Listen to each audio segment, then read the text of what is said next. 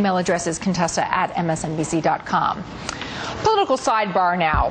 Republican Congressman Paul Ryan's getting more pushback on his plan to reduce the deficit by making big changes to Medicare. Well, now progressive Democrats are trying to make him the Nancy Pelosi of 2012. Take a look at the ad Americans United for Change released this week. Sean Duffy looks like a nice young man, but on April 15th, he voted to end Medicare and its guaranteed health care benefits. Instead, he wants seniors coverage from private insurance companies. Ending Medicare so millionaires can get another tax break? Really?